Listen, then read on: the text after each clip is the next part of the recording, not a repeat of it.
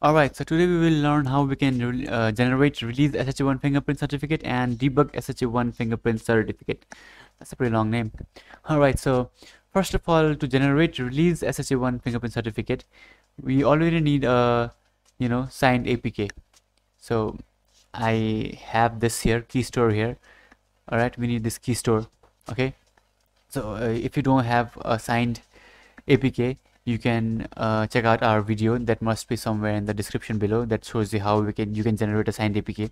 Alright, so if you have that already, then you must have the Keystore. If you don't have, just go check out the video and then come back here. So once you have this Keystore, what you need to do is you need to use a Javascript tool. So if you don't have that in your system's path, where it is you go to your program files, Java and JDK, and where is it, bin, and here you have Keytool. So this is what you use. So what you need to do is hold shift and right click here.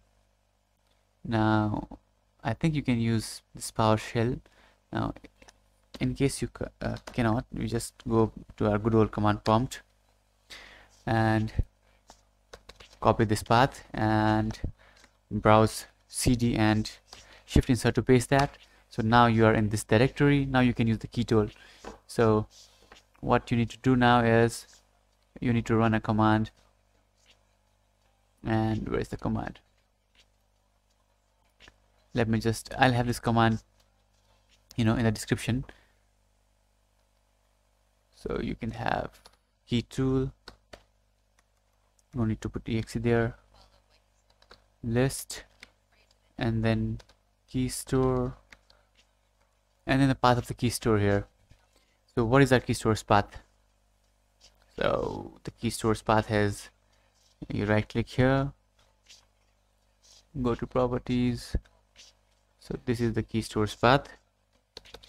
And what is the Keystore name? Test keystore.jks, right?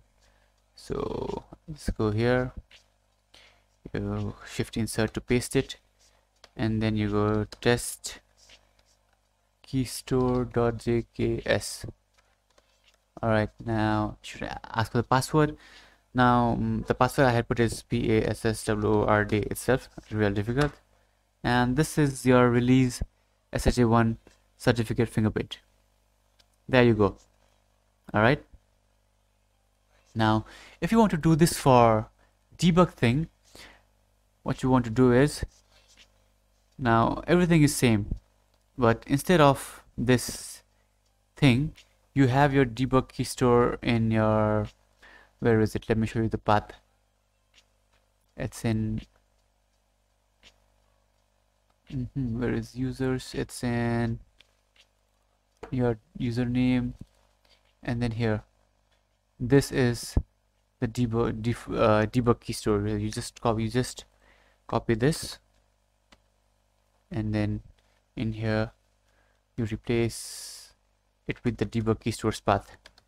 You get where I'm going with this. So you just write debug.keysure. Alright, and the password here is ANDROID, Android. There you go. Now this is your debug certificate fingerprint. Alright, thank you guys, and if this helped you, hit the thumbs up button or subscribe. That will be a great help for me. Alright guys, if you have any queries, let me know in the comment section below.